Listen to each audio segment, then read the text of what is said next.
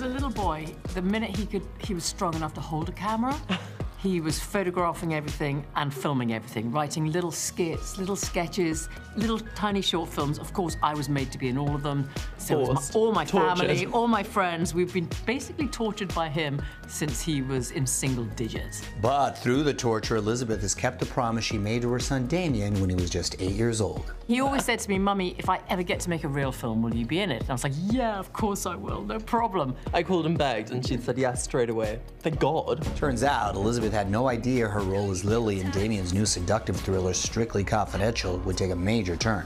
I know it can't be easy being here without her. He had a part written for, you know, someone my age, a lady, and it was a very, very short. Then he had this bright idea of swapping my part with her then husband, who was a big part in it, and said, what if I just swap the sexes? So suddenly I had a really big part. And another twist, Elizabeth's character has an affair with a much younger woman.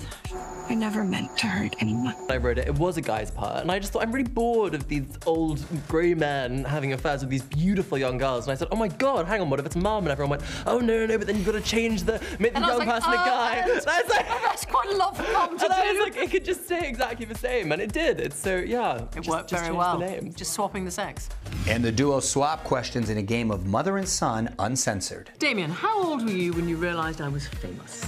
I was 4, and I went into school, and we were living in London where we were sort of swamped by photographers and paparazzi every single day. And I swung into school at 4, I was like, oh God, guys, don't you just hate those guys with cameras?